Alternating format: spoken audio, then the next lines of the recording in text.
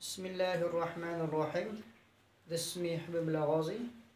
I am an English language teacher. I have been teaching English language for 7 years. If you are interested to learn English language, basic to advanced, do like, share and subscribe my YouTube channel English with Habib Ghazi. Our topic is today, what is the difference between may and might?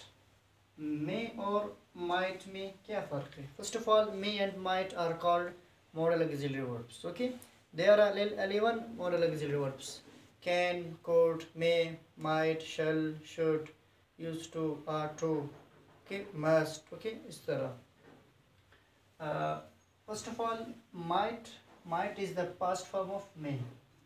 Might is the past form of may. First of all, क्या है? Might may के क्या है? Past form. कौन सा form है? Past form है. इसके डिफरेंस क्या है? When ever we use may and might for possibility, जब हम लोग को मे और माइट को इस्तेमाल करेंगे पॉसिबिलिटी के लिए, इसके लिए पॉसिबिलिटी के लिए इस्तेमाल करना हो, फिर यहाँ पर क्या फ़र्क होते हैं?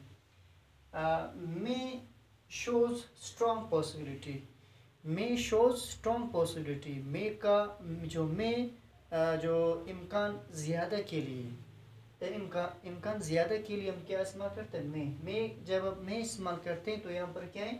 पॉसिबिलिटी क्या ज़्यादा है. Shows the strong possibility.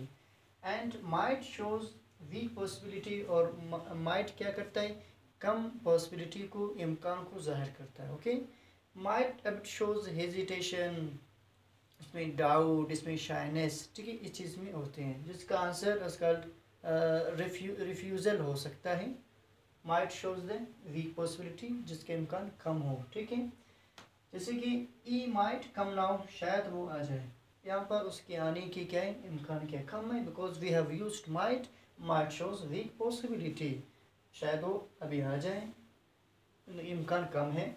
She might help you, शायद वो आपका हेल्प करे. Here possibility is not that much. यहाँ पर possibility क्या कम है, 30 से 40% हो सकता है. might shows strong weak possibility. और they might fight, शायद वो लोग लड़ाई करें.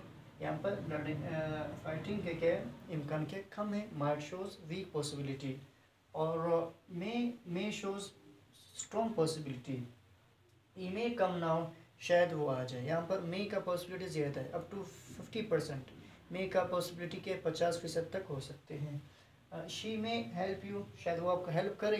यहाँ पर हेल्प करने के इम्कान क्या है? ज़्यादा है, स्ट्रॉन्ग पॉसिबिलिटी है.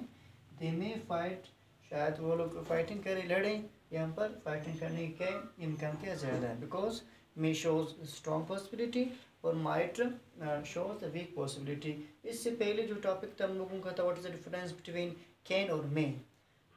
Both are used for the taking permission और गिविंग परमिशन. परमिशन लेने और देने के लिए हम लोग मे को भी इस्तेमाल कर सकते हैं और कैन को भी इस्तेमाल कर सकते हैं.